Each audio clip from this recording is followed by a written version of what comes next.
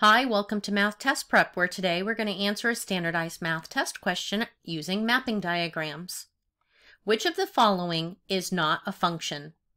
So we need to review that a function pairs exactly each input with exactly one output. So we're looking at the inputs. We're not worried about the outputs. We're going to look at the inputs of each of these mapping diagrams. And again, we want to determine which is not a function. So we have 4 different inputs and each one pairs to exactly one output. So this is a function.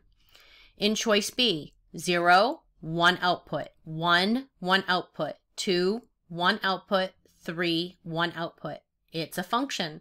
Looking at choice C, 0 to 0, 1, 1 to 1, 1 output, 2 to 3, 1 output, 3 to 3, 1 output. It's a function.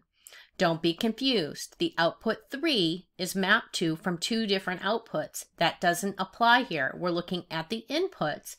2 maps to 1. 3 maps to 1. Now let's look at choice D. 0 maps to 1. 1 maps to 2.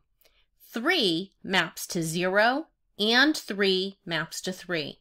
So since 3 maps to 2 different outputs, it is not a function, and our answer is D.